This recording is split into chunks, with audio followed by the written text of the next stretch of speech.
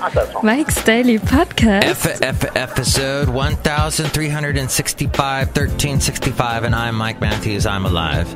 Broadcasting from Cafe Anyway, located somewhere in Podcastro Valley, Mont, the last place on earth. Today, Benita, the Disgruntled Fiddle Player, the Brewmaster, plus we will bring you a segment called... What are we going to call it today?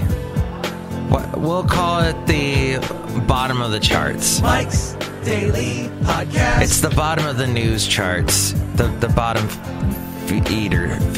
eaters, people. Mike's Daily Podcast. But I wanted to sing to you about what's been going on at Uber. Man, that place is run by a goober. He's sexist and stuff, and his name is Kalanick. There's so many words that you can rhyme with Kalanick. Stick. Mike's Daily Podcast. Dishes. No. Hey, so today's the day that I'm going to go Mike's to Comcast. Daily And I'm going to yell at them. Podcast. It's the thing every year. It's like Christmas. Yeah! It's like the one big holiday of the year where Mike gets mad. Mike becomes angry Mike. Mike becomes the Hulk. Mike smash! And I'm going to go and I'm going to tell them, hey, all I want from you guys is internet. You got me signed up 3 or 4 years ago because you promised me a great deal because I just wanted internet. Look who just walked in. And that's all I want. Why did you just increase my bill by $10? Last year they increased it by like $40, and I was able to get it down a little bit. But so this is the year, because if we try and call, they sent me, in fact, I don't have it here. Shoot, they sent me a letter. Look who else walked in. That said,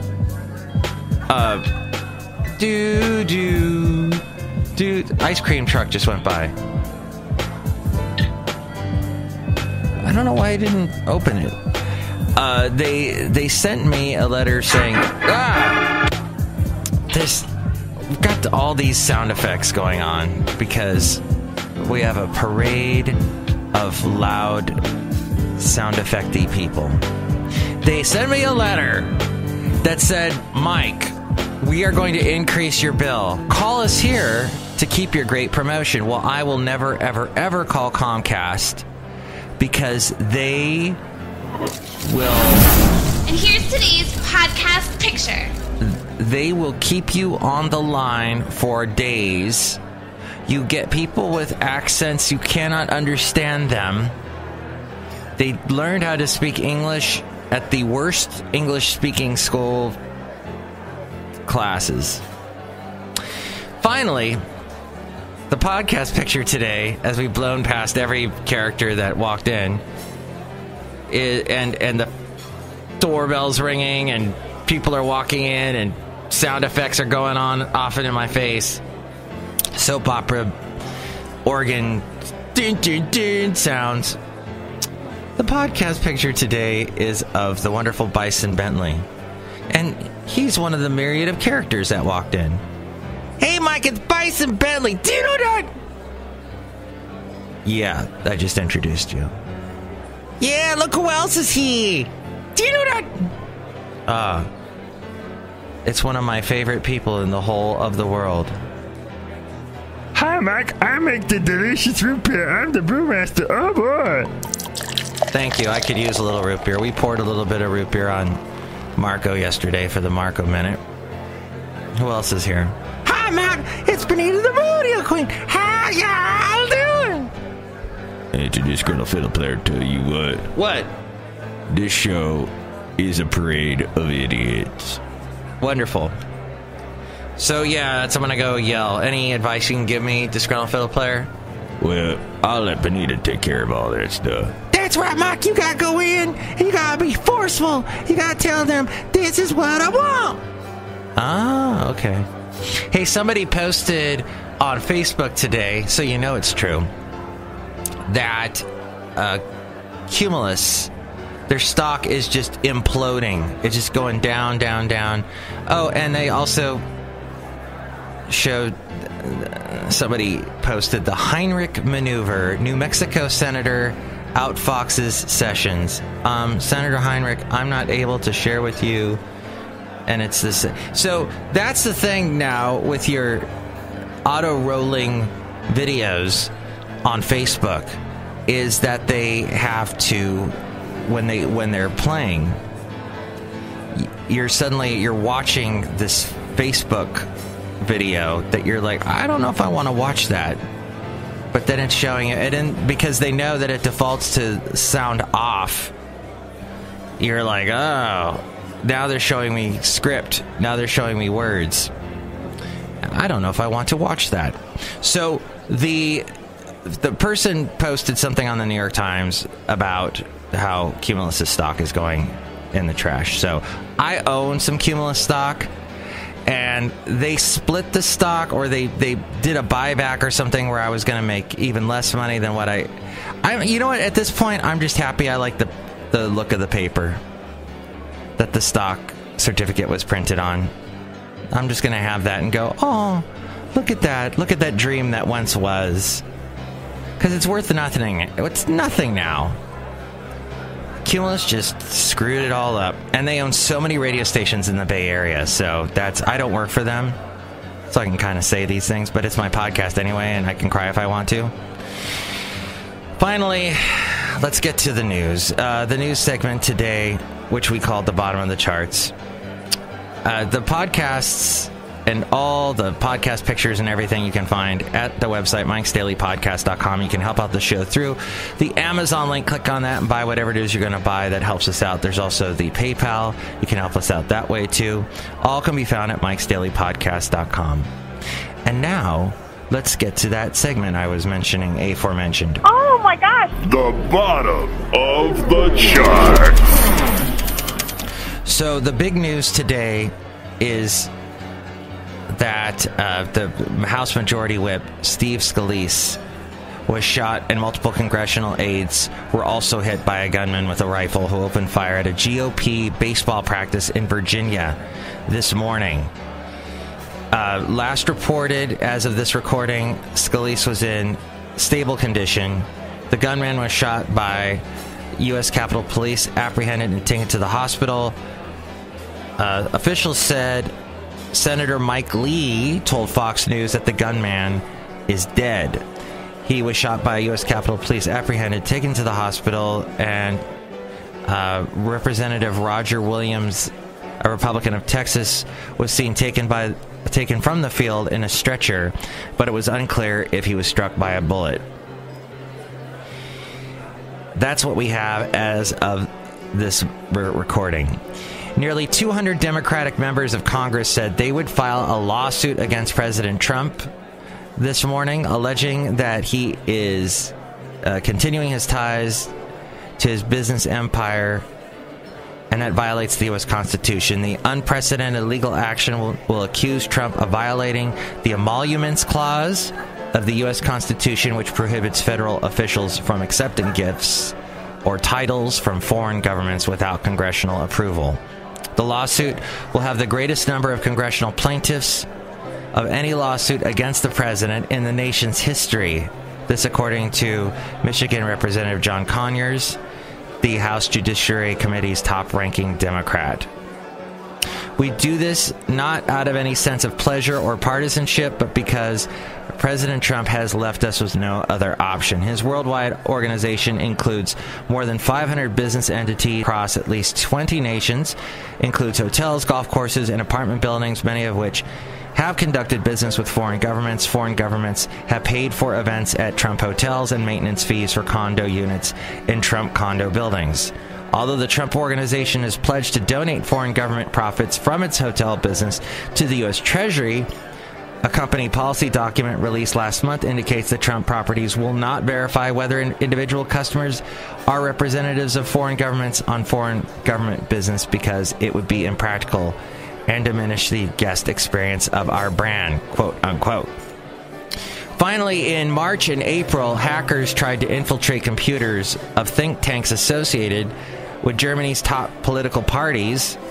According to Bloomberg, a year later, scammers set up a fake server in Latvia to flood German lawmakers with phishing emails, and in 2015, criminals breached the network of the German parliament, stealing 16 gigabytes of data. Although there's no definitive proof, the attacks have been linked to Pawn Storm, a shadowy group with ties to Russian intelligence agencies, raising the possibility the Kremlin might disrupt a September vote in which Chancellor Angela Merkel, Russian Vladimir Putin's strongest critic in Europe, is seeking a fourth term. There's increasing evidence of attempts to influence the election by Russia, says the head of BFV, Germany's domestic intelligence agency. We expect another jump in cyber attacks ahead of the vote. While polls show that Angela Merkel is likely to defeat the left-leaning Social Democratic Party, the concern is that the Kremlin will try to strengthen the far-right alternative for Germany and turn the estimated 2.5 million voters who speak Russian against her. And it is confirmed now that 39 states in America, our voting systems were hacked by the Russians. Nothing was changed. This, according to the news podcast I was listening to this morning, To The Point. Nothing was actually changed, and I think this was also Bloomberg News had this information. But that is something that the Russians are definitely trying to do, influence elections across the country, across the world. As we go outside a cafe anyway, where we bring you Mike's Daily Podcast somewhere in Podcastro Valley. It's a short podcast today. If you want a long one, listen to the last one, where we discussed the wonderful post-game championship winning festivities at the Oracle Arena. Winning on Monday, but oh gosh, there's a whole thing I didn't get into today. I was talking to a friend of mine, said something, a woman had hurt his pride, that don't do me like that. Sorry, I went Tom Petty on you there for a second. A friend of mine was telling me all about how her roommate is a pathological liar, and I was telling her, hey, I work with someone that's a pathological liar, or I have worked with someone. And yeah, I was telling her some advice that's helped me. But yeah, that's a thing. And we were discussing how our president is one too. And it's that narcissistic psychological deal where they can never, ever be wrong. And they do the thing that, I hate this expression, but they double down constantly. And if you try and call them on the carpet, they just obfuscate. And her roommate does it, and the guy that I worked with does it, and our president does it. So it's a thing, and they are vampires. That's another thing. They feed off the energy of us people that tell the truth, that believe in the truth, that don't like to be lied to. And I think our president, that's one of the kicks he gets from tweeting all the time, is he's a vampire feeding off of the American people that still love him and will follow him into the depths of hell. Oh my gosh, I completely forgot that let's see if I can pull this up in 5 seconds. Remember that I was telling you how our president said that he could shoot somebody in broad daylight and nothing would happen? I have that. Oh, I have that right here. Here we go. I could stand in the middle of Fifth Avenue and shoot somebody and I wouldn't lose any voters, okay? It's like incredible. What a wonderful thing to end the podcast on. Don't worry, my friends. Things will get better. I believe this to be true, as long as we speak the truth. And don't obfuscate with this whole fake media thing, calling the real media the fake news. That's all wrong. And don't, yeah. Gotta find the truth. Find the truth. Wrong. And, you know, I think we have the truth at our hand. We can verify. That's the thing I'm trying to tell you, is to verify. Verify what you see. And be sensible. Okay, next show, it's going to be Madame Rootabega, Valentino, and Bison Bentley. And I hope the best for that representative that was shot, Scalise, Steve Scalise. Wish the best for him. That's just, you know, we can bicker back and forth about policy in Washington, but, I mean, to try and kill someone over it, I mean, what is this? Are we Neanderthals? Are we barbarians? This is going back to our country was like this 200 years ago, where politicians were shooting each other, but no, we should have, you know what I'm saying. Anyway, have a great day. Let's end on a positive note. Okay, that's a good and positive note. I don't know what note that was. Maybe that was C or something. Mike's Daily Podcast is written and produced and performed by Mike Matthews. His podcast is super easy to find. Download or listen to his show and read his blog at MIKEs-DAILY-PODCAST.com. Email Mike now at MIKEs-DAILY-PODCAST@gmail.com. See you tomorrow. Bye. Verify.